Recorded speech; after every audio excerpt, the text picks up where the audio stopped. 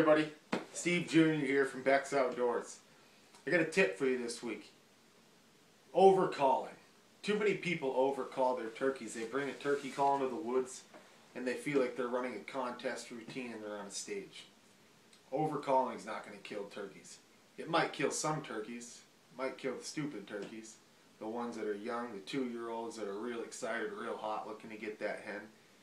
You'll kill those birds, you'll kill jigs. But to kill those consistent big 3-, 4-year-old gobblers like me and my father done over the years, year after year, it's subtle but aggressive calling tactics. What I'm saying when I say subtle yet aggressive is overcalling is something you never want to do with a turkey. Like a duck or a goose, if they're coming, let them come. I might call a few times, let a bird know I'm there, let them pinpoint me if I'm cutting and running, and then I'm gonna pretty much shut up. I'm gonna throw some soft purrs and clucks at him, maybe a few yelps and cuts if I feel like he's kind of veering away from me. Kind of reline him back up onto my position. If I have a decoy or not, it's thick depending on what the woods is like.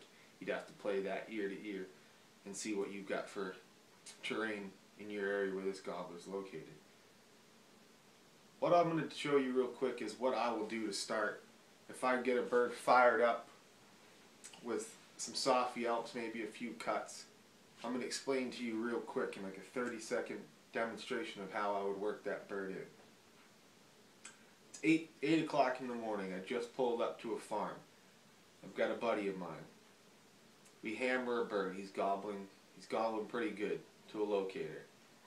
We get down, we're about 150 yards set up from him. We know he's strutting in this top pasture, but we need to call him down into this woods because there's no way for us to get in the pasture with him.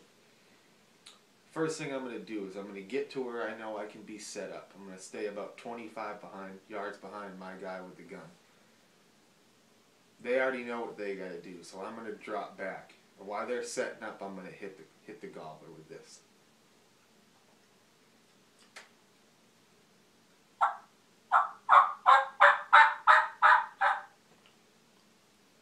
If he fires back right to that, 8 of the 10 times, at least in New England, I know that bird's hot. So what I'm going to do is I'm going to give him 30 seconds, a minute.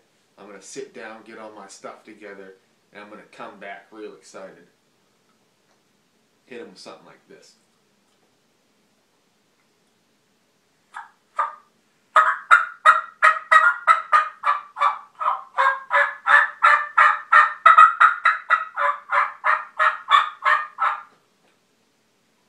If he fires back and gobbles back to that, what I normally do from there is I'm just going to let the bird come. Give him a few soft purrs and clucks. Over the years that I experienced, I've noticed that the bird's going to come a little ways and he's going to gobble on his own. He's gobbling on his own looking for you. He's looking for that hen. Most guys are going to hammer right back to him and yelp right to him. What that's going to cause is that gobbler to strut and hold up. What we like to call in turkey hunting woods is hang up. Sometimes he'll still commit and he'll make his way, but it's going to be a slow process. So what I like to do is just sound like a hen or maybe 2 hens softly feeding in the woods.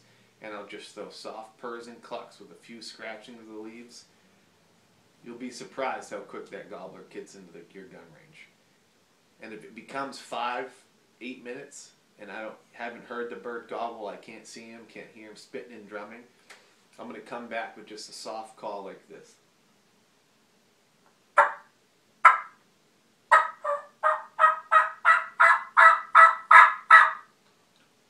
See where he's at. See if he's on his way. See if he's leaving. Maybe he's right over that knoll and I can't see him over the ridge. He's just not strutting. That will give you a good idea of where to pinpoint that gobbler from there. But 9 out of 10 times that bird, when you be quiet and you start purring and clucking and scratching in the leaves, you're going to hear him gobble real close and keep gobbling his way coming into you looking for you. So just stay patient, keep the purrs and clucks. Don't overcall. This isn't a contest stage. We're in the woods. We're all trying to do up for the same goal, get that big gobbler and fill our tag. So I hope that helps you with your gobbler this 2013 season. Good luck, everybody.